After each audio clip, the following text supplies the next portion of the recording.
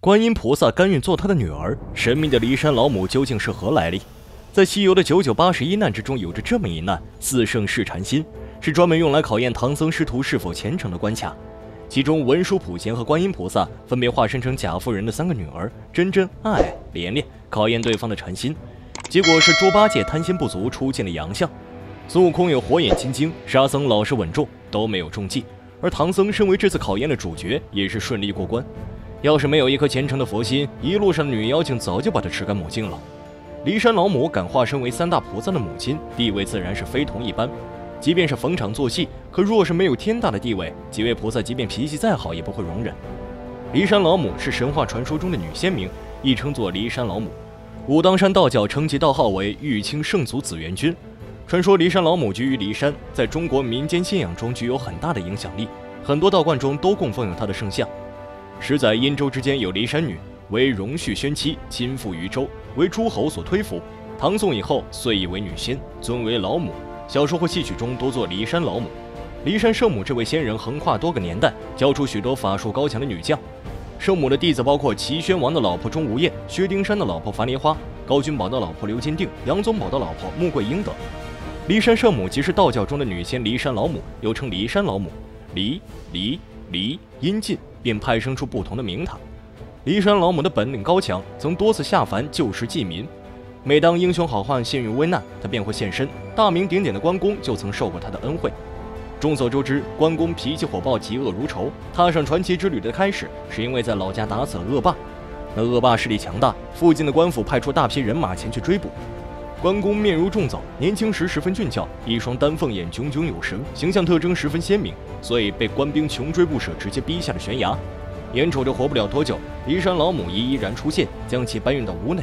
不仅治好了他的伤，还用法术为关公贴上胡子，变换容貌，帮助对方躲避官兵追捕。最后还贴心的送上兵法一卷，助关公一臂之力。大名鼎鼎的白素贞，据说也是骊山老母的弟子。毕竟一般的妖怪哪里会闯下如此大的名头？白素贞有勇有谋，知恩图报。几百年前的救命之恩，她都会不惜一切代价前来报答。为了爱情，甘愿付出所有。骊山老母很难不对此青睐有加，毕竟在各个朝代她都收过徒，无一不是赫赫有名的女性。关于骊山老母的身份一直都有争议，有些人认为骊山老母就是斗母元君的化身。斗母元君又称中天凡气斗母元君，斗指北斗众星，母指母亲。道经云，斗母为北斗众星之母。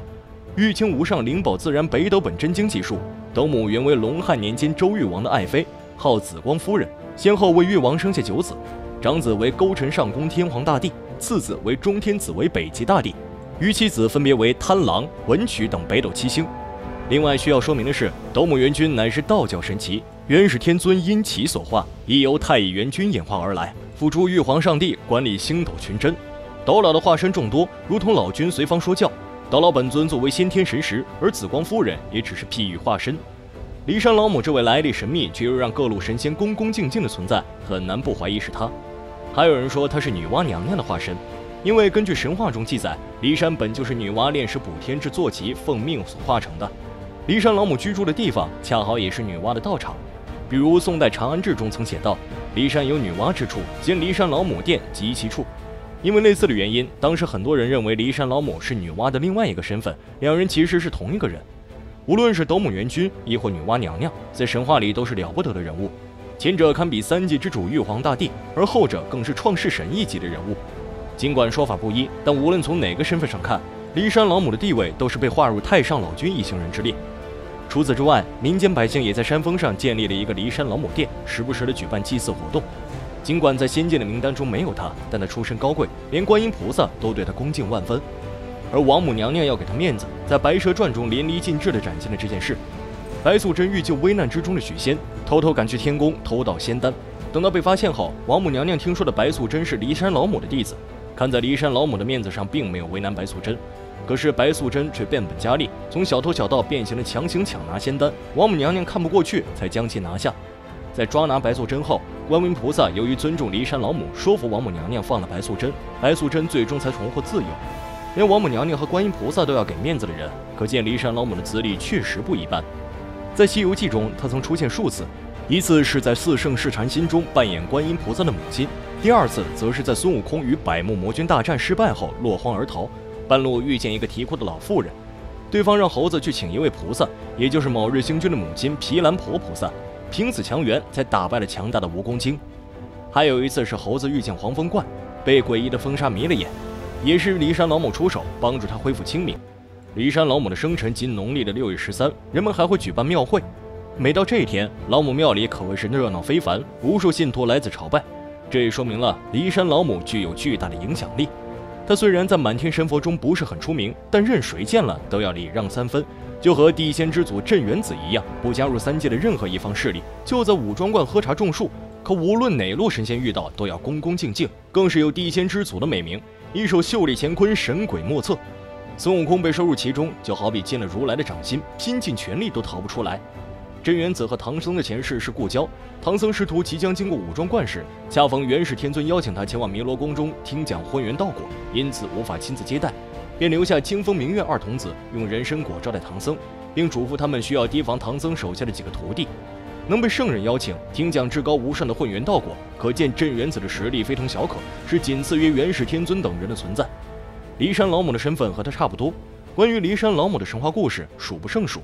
明清以来，一直有不少人将骊山老母混同于女娲，这主要是因为骊山老母与女娲一样，都有补天的故事流传。在陕西一带一直流传着骊山来历神话传说。据说有一年天裂了，上天降下天火，百姓苦不堪言。骊山老母不忍百姓悲苦，于是带着2个小女儿下凡补天。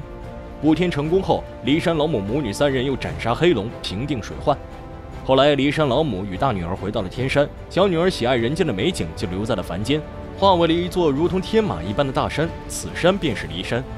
其实骊山老母就是骊山老母，并非女娲，在神话史上补天的也并非女娲一人，因为种种原因，或是诸神在人间作乱，或是天上有异变发生，天经常会破漏，因此像伏羲、女娲、骊山老母这些存在都补过天，有如此大功德，也难怪观世音菩萨都恭恭敬敬，在四圣试禅心中乖乖喊她为母亲。大家千万不要小看这简单的身份扮演，几位菩萨可都是真身降临。观世音的地位自然不必多说，西方世界除了如来佛祖就属他最厉害，人间崇拜观音的地方一点也不比佛祖少，说他是灵山的2把手一点也不为过。而文殊普贤同样地位崇高，是佛门4大菩萨之一，一般的佛陀根本无法和他们相提并论。菩萨们不说心高气傲，但也都有自己的脸面。普通的神仙别说称呼为母亲，平辈论交都是给了莫大面子。能让3大菩萨心甘情愿拜为女儿，骊山老母的地位可见一斑。骊山老母在小说或戏曲中却进一步扮演了重要的角色，教出了许多英雄女将，如唐代樊梨花、宋代穆桂英，甚至蛇仙白素贞、化蝶祝英台等，都是骊山老母的徒弟。据说一代诗仙李白也是在对方铁杵磨袖珍公道自然成的启发下成就的。这位大神的艺术感染力是巨大的，历朝历代都有供奉他的信徒。那么你是否喜欢这位神秘的骊山老母？本期神话故事就到这里，咱们下期继续。